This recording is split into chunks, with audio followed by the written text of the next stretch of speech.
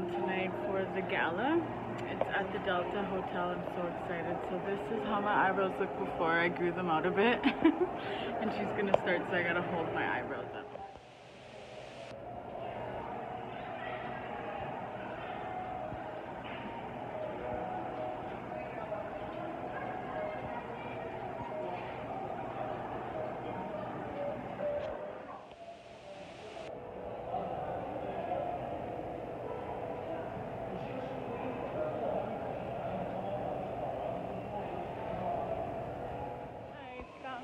At H&M. I'm so excited. I'm gonna grab myself a smoothie. Hi, can I get a small or snack size strawberry? Yeah, strawberry sunshine. I kind of forgot what it was called. And that's it. For Tasha.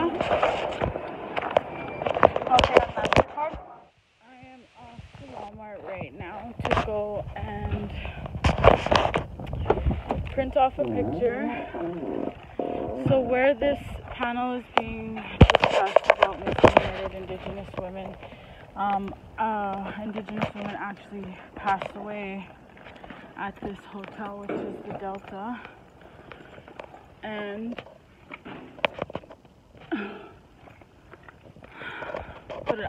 seriously, her name was Natasha.Genaille. She was a young mother.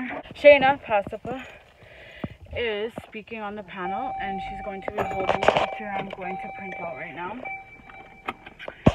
so we can raise awareness and remind people to, you know, lest we not forget. So stay tuned and keep watching. My baby hairs, you guys, like, look at this.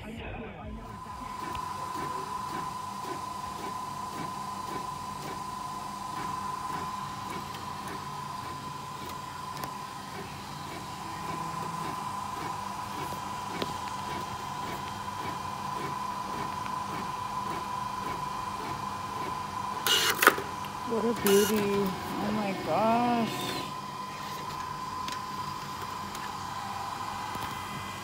So beautiful. The picture now. Sorry, I know you can see me in the glare, but what a beautiful woman. Again, Natasha.Genaille.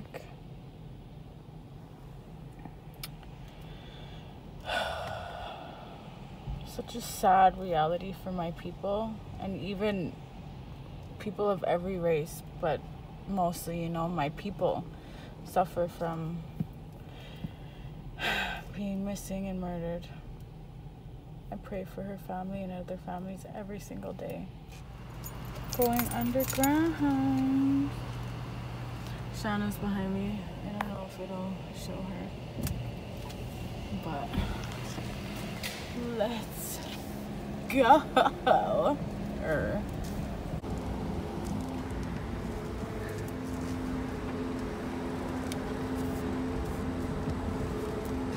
Where shall we park? Where shall we park? I don't know where to park. Where's the door? Oh, it's right there. So I think I'm gonna park. Okay, there's so much post. I'm gonna back up into this parking spot right here. I'm gonna get the fuck out of my Delta, I know you can see my reflection in Regina. I am doing makeup for Natasha.Genaille, and it is for the Dress for Success Gala, and it's for women equality. So I had to grab a couple things that I needed. So I'm gonna try the new Kat Von D Locket translucent powder, the Urban Decay all-nighter setting spray. I want to try these Boschika Pore. They were a quick buck. Oh, and I got this for spending a certain amount of money. And then I got a dip brow for my makeup kit and a pencil for my personal self. This is our setup. Oh, look at our little chairs we picked. I love this bathroom.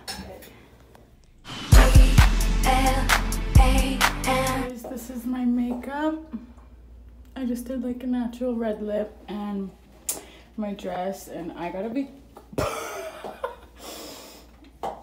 careful because it is a major slit and just a little red Elizabeth Arden purse, and we are going up now.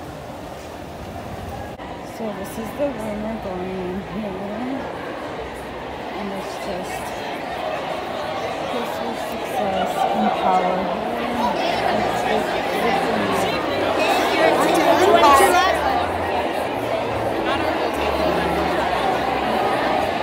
So this is called mannequin modeling, and this is what I did in Saskatoon.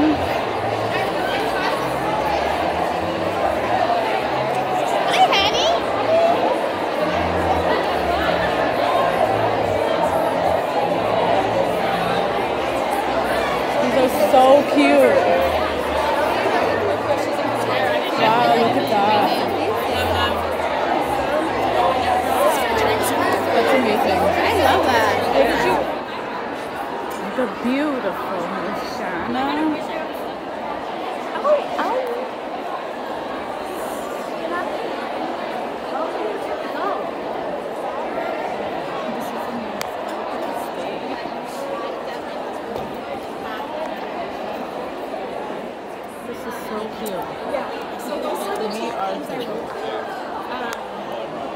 And also that you sounds good. This is wonderful. And how are you? Good. How are you? Makeup by me. Has either a schedule You can place a bid with your smartphone. That's very cool. And I'm loving this. This is my date tonight. I keep forgetting to kind of vlog. I'm just enjoying myself so much. But we got some chicken and rice and veggies for supper. Just a little housekeeping. So Just want to let good. you know that we still have a couple of the gift bags available to purchase at Hilberg and Burke gift bags, where you can win sparkle balls and a Hilberg and Burke brand prize. Here looks so beautiful.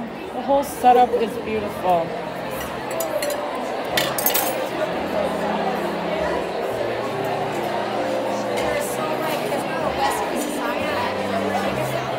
Like the people that are south of Rochester are now at. So when they changed the I talked about her and everything. and really Cheese cake. Oh my gosh. So each for equal is allowing people not to have to conform. Thank you. Olivia, one of the things that really struck me in our conversation, and one of the things I think we've been even discussing here tonight and seeing in some of the video clips, was talking about difference as being a strength, rather than seeing our differences as weaknesses. Yeah. Well, in my experience as an immigrant woman who came to Canada 20 years ago, I started thinking about that maybe I could become more of what society here was expecting me to do. But over the years and over time, I realized that really the strengths of coming from a completely different culture and a completely different professional culture gave me that competitive advantage of being, useful here in Canada, useful here in Regina, at doing other things that perhaps when you are from here, you cannot do because you cannot see. So in the organization that I have the privilege to lead, for the past 10 years, we have a 98% ratio of diversity, and most of the people that work in our organization are women, and they come from every different corner of the planet. one of the things that we really try to do is encourage them and empower them to be who they are. And I encourage and empower everybody, even if you were born here and you were raised here. I think that you come with your own strength and with your own ideas and your own personality. So rather than trying to conform, as Val was commenting, I think the best thing will be just to be the better version of yourself. So that's what I think strength comes from, rather than trying to be something that you're not. Well, and when we talk about empowerment, Shayna, tell us a little bit about how and about the role that empowerment really plays in POW. So Power Women is a self-defense program specifically for women and girls, so they have that opportunity to see what their body's truly capable of. I wish that we could do POW as a recreational thing, but it unfortunately is a need in the community, and in order for us to have that space, we really have to, own it and take it, and that's something that I really like to make sure that the women know, is that we have to own our power, and that power is already within. So it's not just a self-defense program, it has evolved more into realizing what type of body awareness we really need to know, and that could include the situational awareness, where you are, how you're feeling, how those things affect how you're going to react in your everyday life, and then just kind of putting everything together that you have to take care of. So I mean, it's like a whole mental, physical, spiritual, emotional type of training that we kind of evolved to, and even including the community involved, getting the elders involved, getting other people to support, because it's not just a self-defense program. It's actually an eye-opener to how much women are enduring, and we have to make those spaces for women, and I wish, that we didn't, but we have to, so. Thank you. Cam, when we talk about making space and giving women, that kind of confidence, you described it as battle testing. Maybe give me a sense of the I Am Her program that you have been bringing into schools to help do that. Yeah, so I kind of bring a different perspective. I'm so far removed from the corporate world. I've been a teacher for 12, going on 13 years now, so I surround myself with kids every single day, and I've noticed that each generation coming in, it appears as though that there's this epidemic of self-doubt that's taking place in our youth, not just female specifically, but just in our youth in general. So I thought, if our kids are struggling so much, maybe we just need to get them all together in one room. So I started one workshop where we got girls together and just started talking about real life issues and real unfiltered talk around, conversations about confidence and emotional regulation, and dethroning these false idols of comparison that do exist in our world today, and rejecting these lies. So the movement itself is called I Am Her, her standing for hopeful, equipped, resilient, because I think that those are the three key pillars that teens really need to learn these days, and we as adults need to model for them as well, because first and foremost, hope. I think hope is a bedrock for everything else. Our youth are facing adversity, and when you face adversity, even as adults, you have one of two options. You choose hope, or you choose no hope. And what's happening is our youth are erring on the side of no hope, unfortunately. And believing in hope doesn't mean dismissing reality. It means, you're tethered to the belief that good will come, that, it's going to turn for you and good will find you. The E, which is equipped, having our youth and our kids really understand that they are fully qualified to achieve the dreams and the goals that they're trying to pursue, because they're walking with this posture these days of doing everything and anything they can to avoid bad, whereas they should be walking with this posture of what can I do to pursue good in life. And the R for resilient, I think that if I was the president of every school in this world, I would say that there should be a class on resilience alone, because I think resilience is the difference between living and dying.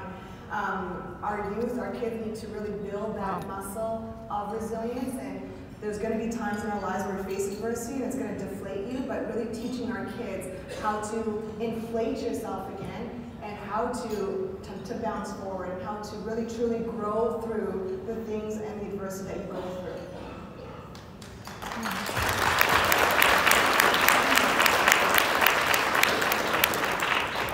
Val, aside from being an entrepreneur and a mom, if this is something that you've experienced, definitely something I did. Once you're there, you just want to kick a door open and hold it open as long as possible because you feel such a privilege. As a journalist, I felt such a privilege being at CBC and now at the U of R as the Vanier. I just want to keep kicking those doors open. Yeah, so I remember being a young girl and having people come into my community and being excited that there was somebody different and wanting to learn more about them. And you would just want to keep learning and have these conversations with them, but at the time I was really young and I was too shy to go and talk to them. But now when I go to communities, it's I want to remember how it felt to be that young girl, and that's what I remember when I go there. So I keep that in mind when I'm speaking, when I'm talking, and I like to approach my relationships with the community as an auntie or a sister instead of teaching this militant style of self-defense that's going to be maybe traumatic to some of these young women and girls that have been going through some difficult situations, and giving them that love and protection and just idea that they're valued, right, and they're worth it, because sometimes that's the hard part, is to work with somebody who feels like they're not valued. And I literally have walked away from some of the communities very hard, but they would hug me and hold me and tell me that they don't want to go or they don't want me to go, and it was just, I absolutely love that part, the reward after seeing how confident they feel after being able to hit the pads and feel how strong they are, or to be able to escape from underneath somebody and be wow, I'm smaller, I'm weaker, but I can still do that. That's amazing, and that's kind of what that fueled me at first, but after I start hearing the stories, right, and hearing why they need to learn self-defense, and then I start learning more, we exchange this knowledge. And so remembering who that little girl was and remembering who I am now, I try and bring those together and just create these really strong relationships with them. That's amazing. Thank you.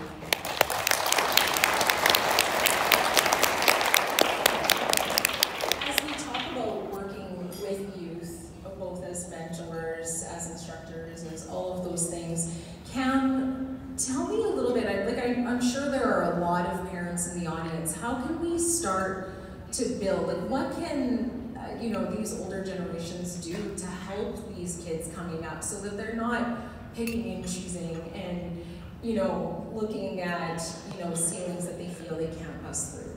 I'm not a parent myself, but it's more so how can we as adults sitting in this room connect to the youth that are outside of these four walls?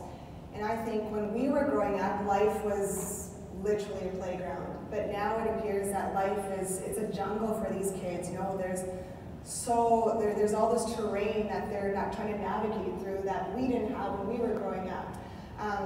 So I think as an older generation, it is our responsibility to nurture the younger generation and to model such things. So first and foremost, I know when we were growing up, we didn't have social media, technology. I remember being in grade 12, signing up for our first email address. And that was the big, oh my God, we have social media, email me, walk out of school all confident. But now, the extent of social media, so I think that there's a point where we need to model media literacy, and it's okay to let things marinate in your life before you share them, or so quick to share them. Protecting your social space. I'm not saying that social media is the cause of low self-esteem, but I do think that it has all the right elements to contribute to it, and it provides this environment that really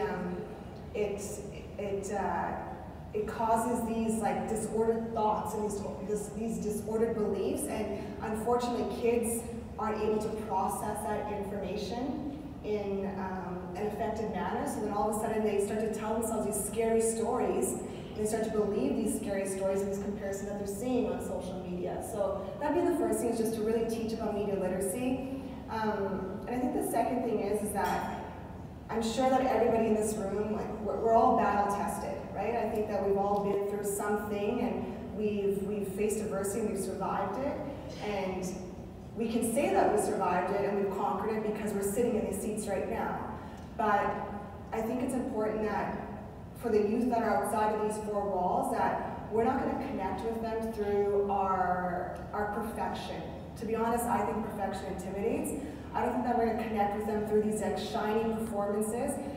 The way that we're going to connect with our youth is by sharing those experiences. I think what's happening is that our youth are so fixated on the why. Why is this happening? Why is that happening?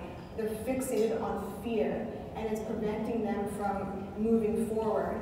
So I think for us, we need to really, be these tender truth tellers, I guess you could say. And it's okay to look a young girl or a young boy in the eyes and say, hey, I don't know why destruction marched into your life. I don't know why devastation is in your life. I truly don't know. I don't have the answers, but I think as adults, because we've conquered, we have the right mindset to be able to confidently say to this kid, uncertainty is okay. There's going to be a lot of problems in life that we won't have the answers to, but we need to be okay with that. We need to be okay with those uncertainties, and I think that maybe, dare I say that it's almost in those most confusing moments of our lives, we remember the lessons the most. So being able to actually now connect with these kids and say, we won't have all the answers to all the problems, but just to embrace that uncertainty, which will provide a sense of humility, and I think humility will build character in the end as well.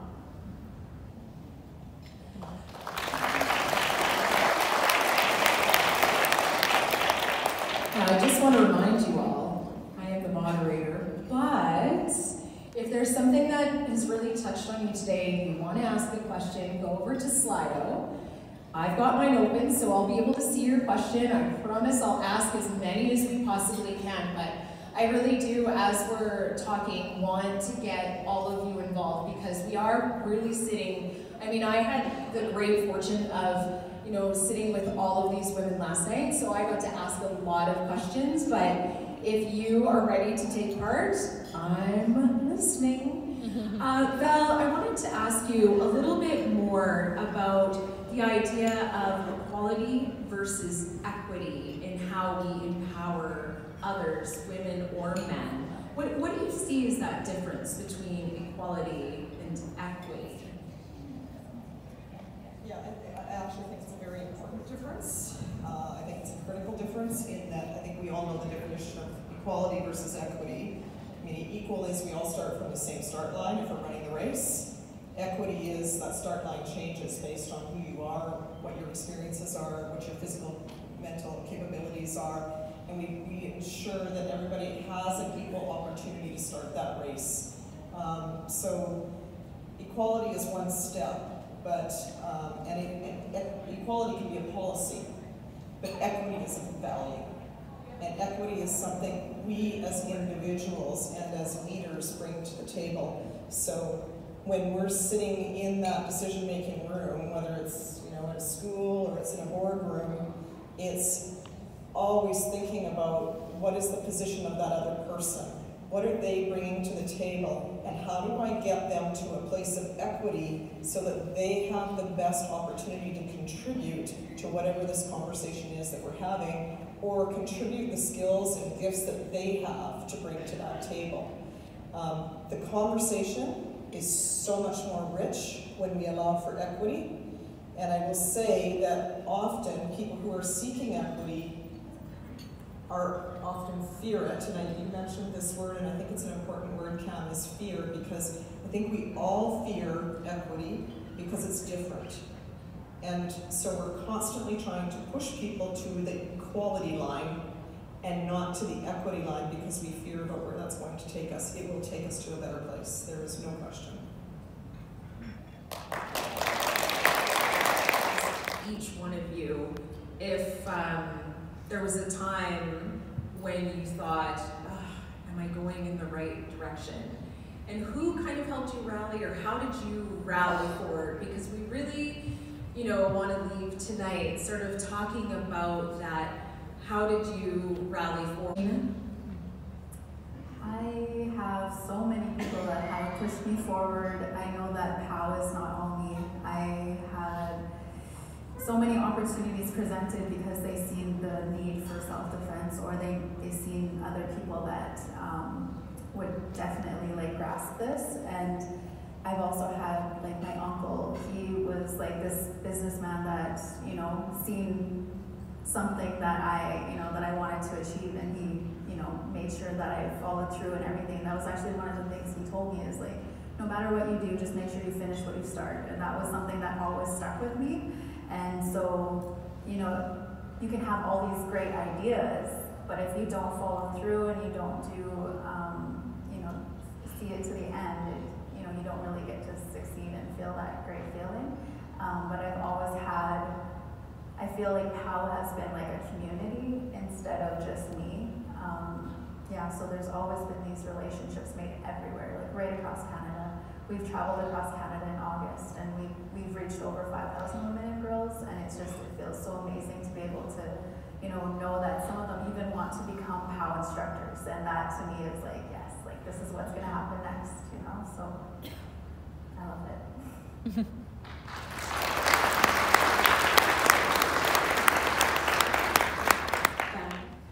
Unfortunately, is no longer here. Her name is Natasha, and I just feel like I wouldn't have been able to come up here and talk about equality for women, knowing that there was this young woman that lost her life here, and it's really important to honor our missing and murdered Indigenous women. There's a lot of inequality in justice systems. There's systematic racism. There's so much violence. And I mean, that's one of the reasons why POW exists, and it's unfortunate, but it is one of the reasons that I keep doing what I'm doing. And hearing the stories of the young women and girls and the things that they have endured is really, really important for those voices to be heard and for things to change. So the last footage you saw was the end of the gala. The panel was last. It was amazing. I'm heading home. My makeup kit, all my stuff. It was amazing. Hearing these women speak was just amazing. And not just Shayna, every single person that was sitting up there had so much intellectual opinions. Women supporting women, that's really what it is. And they even talked about supporting men, all walks of life, you guys. It was absolutely amazing, and I honestly hope to be sitting up there speaking on the panel one day, because Dress for Success event is amazing. There's so many words I have for it. Honestly, it was awesome.